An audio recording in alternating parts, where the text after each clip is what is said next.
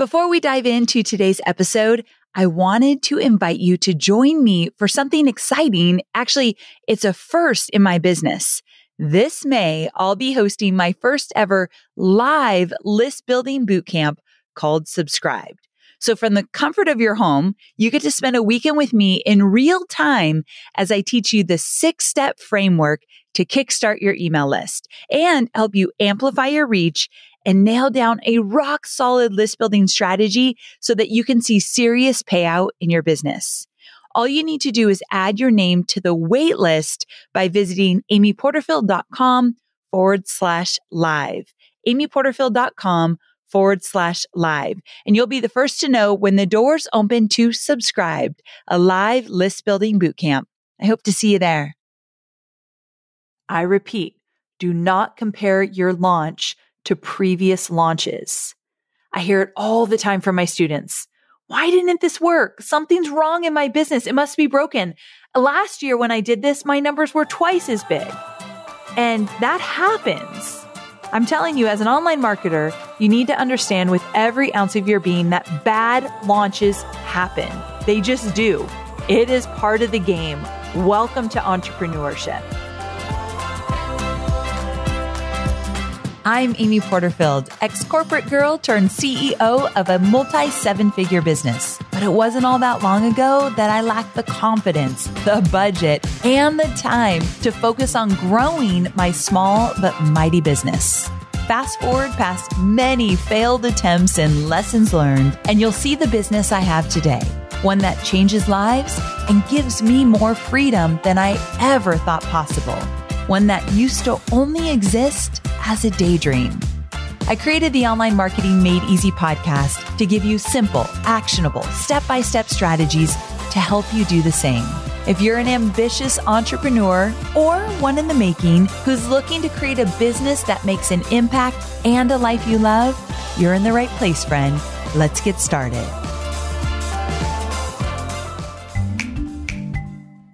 If you're looking for a new podcast recommendation, listen up. Entrepreneurs on Fire, hosted by my dear friend John Lee Dumas, offers major inspiration and shares strategies to fire up your entrepreneurial journey and create the life you've always dreamed of. John's been a guest on my podcast many times, and he always delivers. On his podcast, he recently did an episode called How to Design, Build, Launch, and Grow a Small Company, and it was brilliant. I get asked questions about starting and growing a business all the time. And this was a great podcast to answer that question. Find more episodes like this by searching for Entrepreneurs on Fire wherever you get your podcasts.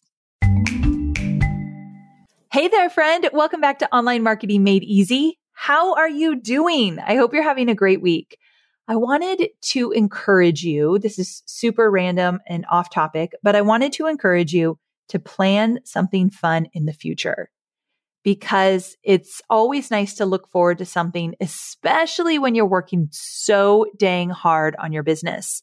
So I say this because just today, Hobie and I booked a flight to Alice Beach. I hope I'm saying that right. I think it's ALYS in Florida. We've never been to Florida, but now that we live in Nashville, Tennesseans love to go to Florida. It's just a thing. It happens a lot.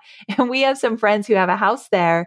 And we're going to go visit them and spend a few nights in August. So this is months and months and months away. But we planned the trip and now we have something fun to look forward to. And I feel like when you're working really hard, that's important. So even if you just plan a little staycation, get it on your calendar that you're taking some time off so you can look forward to that. Okay. So today we are talking about what to do when your launch doesn't go as planned. Maybe you didn't hit your goal, or maybe you didn't even get remotely close to it, or maybe things got rough and you decided to scrap the whole thing and go to happy hour instead. All right. I know you wouldn't do that, but you get the point. So here's the thing. I'm not going to share with you the tactics or step-by-step process I use to recover from a struggling launch. I've done that on other podcast episodes, and I know you're thinking, but that's what I need. That's what I want. It's actually not what you need. Trust me on this one. Today, I'm going to talk about the mindset you need to have in order to recover from a launch that didn't go as planned. because I know the dark places you can go if that were to happen. You've probably already been there if you've had a launch that didn't work out. I know I've been there. It doesn't even have to be a launch. It could be anything in your business that you put effort into it and it didn't turn out the way you had hoped. And now you feel defeated and you feel like a failure, possibly. Or I don't want to put words in your mouth. You feel however you feel. But I also know that what comes up for a lot of my students is you feel like you don't belong here as an entrepreneur building a business. Like maybe this isn't for you. And I don't want you to feel or think any of those things because they just are not true. Now, if you've been following this podcast closely in 2022, things like moving forward, not looking back, and trusting have all been major themes for me in all aspects of my business. And I've been talking about that a lot. So I'm right alongside you in this, sweet friend, as this whole mindset thing is something that I am constantly working on myself. As with anything, practice makes perfect.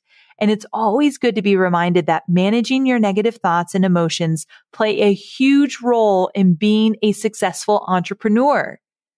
That's why I believe that I can give you all the strategies in the world. Tweak your sales page, change your webinar to do this or to do that, or do this on social media. And I talk about all of that on this podcast.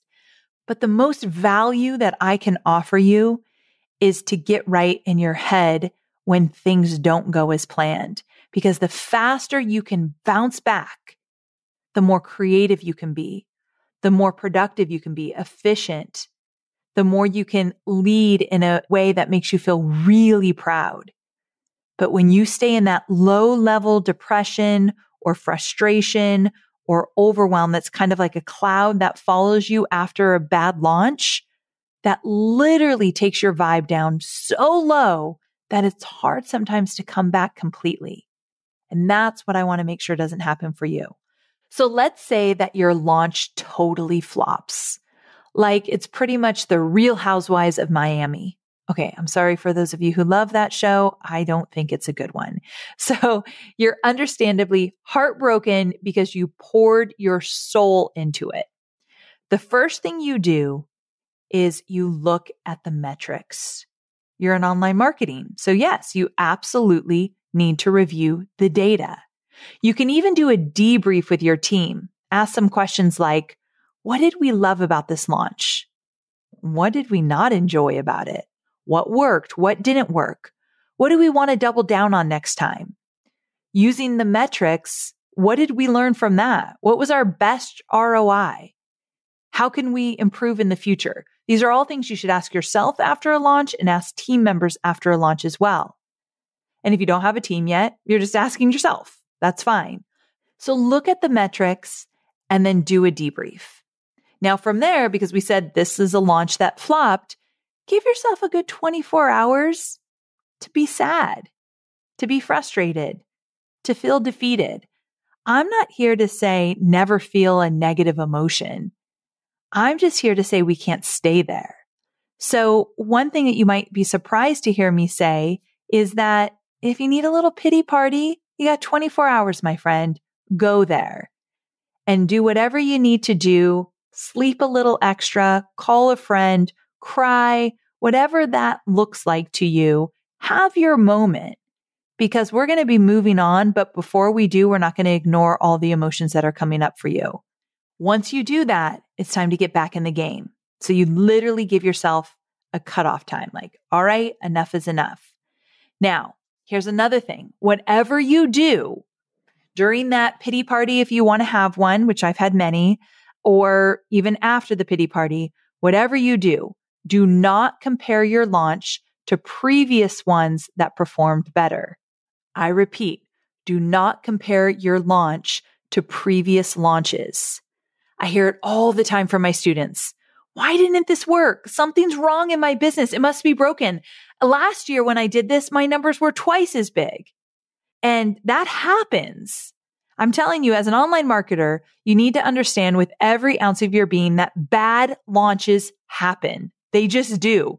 It is part of the game. Welcome to entrepreneurship. I have had them all of my peers have had them, whether they admit it or not. We've all had bad launches. So what is so much more valuable than saying this didn't work out as well as it did in the past? A better question, because, one thing I learned from Tony Robbins is to ask better questions. A better question to ask yourself is, what can I do differently next time? What would make me excited to start creating this next opportunity? How can I serve my audience in a bigger and better way?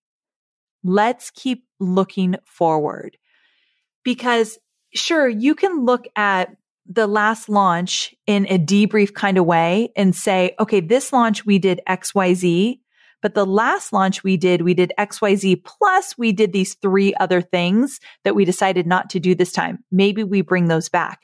That's a debrief conversation.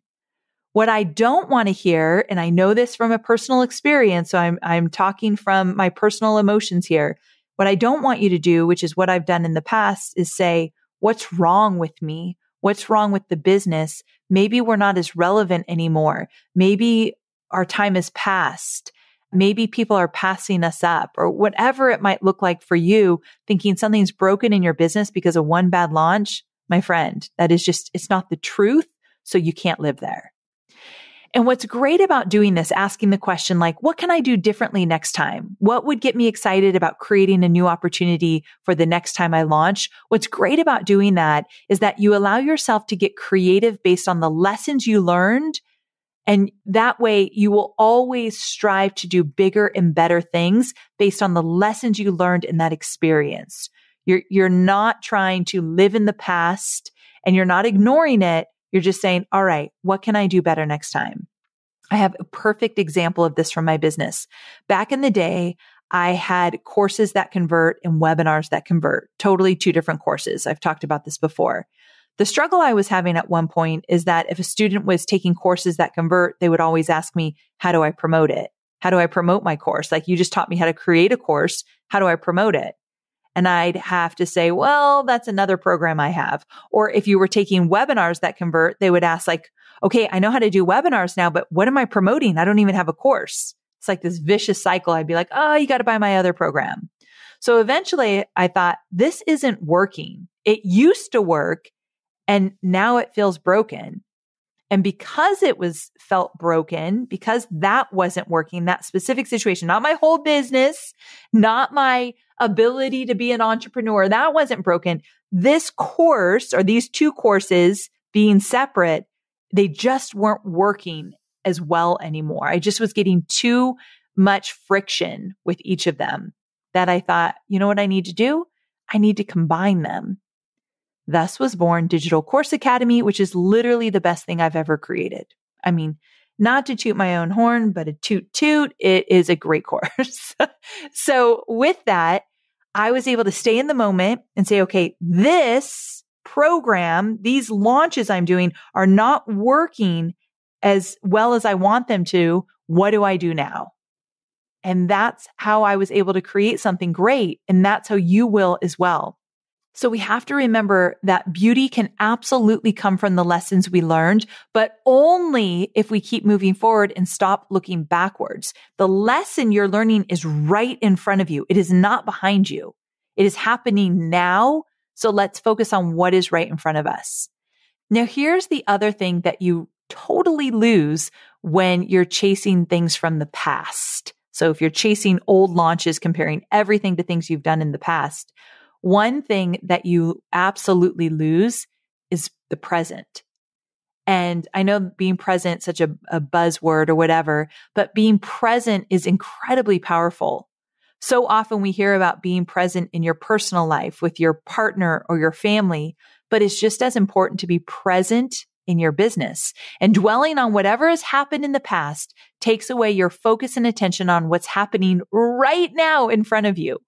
You owe it to your audience, your team, if you have one, and most of all, yourself to be present with them. So when you do a new launch, you've got to go into it thinking, this is a new opportunity. This is different. This is where I'm at right now. And you own it, whether or not it exceeds your expectations or not. You own it in the present. And here's the thing. If 2021 taught me anything in my business, is that sometimes you just don't know how things are going to shake out. And that's totally okay. So for me in 2021, things felt weird in my business. Strategies that I've used for years and years weren't working as well. And it just felt a little bit harder to do the things that I've always done. And I just wasn't sure what was going on. And the thing is, what I could have done is I could have looked at 2019 and 2020 and I could have said like, my business was stronger then, or, I was really in my zone and now I'm not, or whatever. But instead of like making it mean something about me or my business, I literally said, okay, what is the lesson here? What do I need to learn here? And I stayed as present as possible. And I need to tell you that it allowed me to take a step back, look at my business from a different perspective, and make some really exciting decisions about how I want to move my business forward. I literally, and I won't go into all the detail here, but I put together a 3-year plan that I could not be more excited about. I'm introducing a new certification program in the company that is going to be so incredibly valuable for some of my students. And we've added different things to our launches in addition to webinars, which still work incredibly well. Webinars and email marketing and social media, we're introducing some new ways to attract an audience that then I get to teach to my students. All of that would never have happened if I didn't struggle in 2021 and stay present with what was happening versus make it mean something terrible, which it absolutely didn't. We ended the year very strong and I'm very proud of that, but it was a hard year. And I learned from the lessons and I'm still learning from them, but you get to benefit from that if you're part of my courses, because then I get to teach you all the stuff that I'm doing and learning. So if I can give you one big piece of advice from this shorty episode, it is that when things don't go as planned, whether it be a launch, some kind of promotion, some kind of opportunity that fell through, don't make it mean something it doesn't. And don't look back in the past and compare it to something you've done that was, let's say, better. I'm using air quotes here, and think that it means something about your business today that's in a negative way. Be very careful of putting meaning to a flopped launch, because like I said in the very beginning, in every single business, there's going to be crash and burns. Launches that don't work out are part of the game.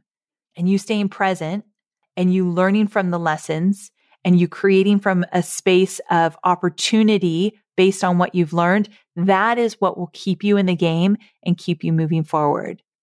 So here's a cheers to your new adventures, your new goals, and a new mindset around moving forward. All right, my friend, I hope you found value in this shorty episode. I just wanted to share a few things that I've learned along the way because I am in the trenches with you and you, my friend, are not alone. So thank you so much for being here with me. If you have a friend who's been struggling a little bit with their promotions and launches, please do share this episode with them because I would love to help them as well. And I will see you Thursday for more entrepreneurial goodness. Same time, same place. Bye for now. If you're an entrepreneur, you know to your core that with hard work, patience, and a little bit of dirt under your fingernails, good things eventually come. With service tools dedicated to cultivating deep roots with your customers, HubSpot helps your business achieve those good things so much quicker. Customer portals empower customers to keep ticket conversations going between customers and reps so issues are resolved quickly and easily. Mobile inboxes keep teams productive on the go with tools for collaboration and support. Plus, customer surveys allow teams to solicit feedback and insight that help improve your customer experience and deepen customer relationships, making all the hard work worth it. Learn how your business can grow better with ease at HubSpot.com.